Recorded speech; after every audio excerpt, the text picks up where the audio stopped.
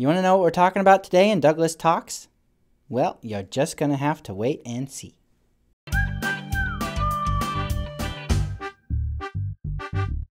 Hey guys, it's me again, Douglas, and today we're going to be talking about patience. Yeah, which is really good because I need more patience in my life. I'm not a very patient person. Yeah, no, I'm always burning myself on like soup or hot cocoa or anything that's too hot. And you have to blow on it before you eat. I always just try to eat it right away, and I always burn my tongue. I hate that taste in your mouth that comes from burning your tongue. And also, I can barely stand it when we have to wait in line at school or something, you know, like the lunch line or something like that. I hate waiting in lines. Like, if you said, Douglas, you got to go wait in that line, you might as well say, hey, Douglas, you got to go jump in that frozen lake.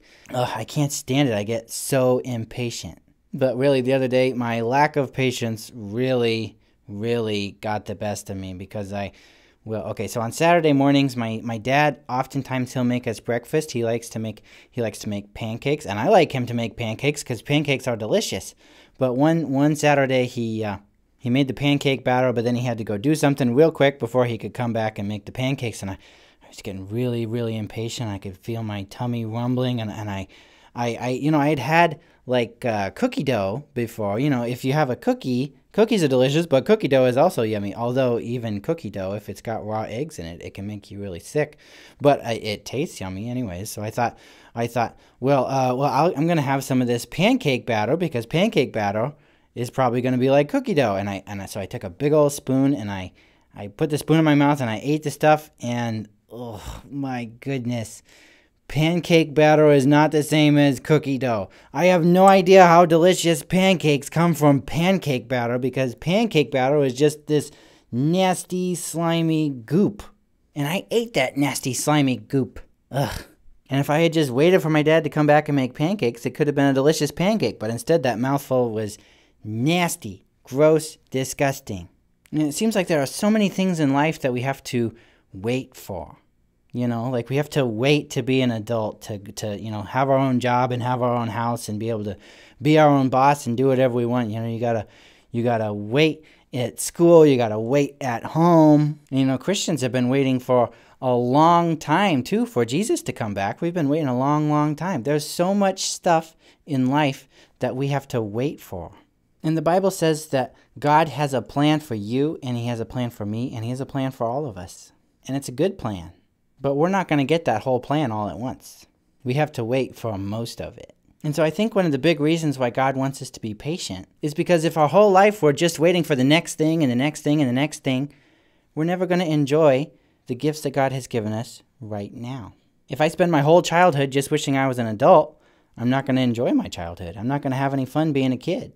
And if all I do is just sit around waiting for Jesus to come back, then I'm not doing my part to help make the world a better place. Yeah, I know that God has awesome things planned for my future and for your future. But God has given us an awesome life right now that we should be living right now. And if we're impatient about what's coming next, you know, at the very best, we're just going to have a bad attitude about things. And at the very worst, if we try and, jump the gun and try to not wait and do things before we're supposed to, then we might ruin things that God has planned for us. So my challenge to you guys today, and really the challenge for me too, is I hope that next time we're impatient, that next time we think we just can't wait, that we'll hang in there. You can hang in there. I can hang in there. And if we feel like we can't, we can ask God for help.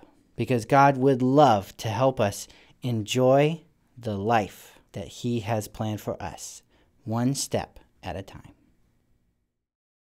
Hey guys, I hope you liked this video. And yeah, patience, like I said, I can be very impatient. But you know something I've been waiting patiently for a long time?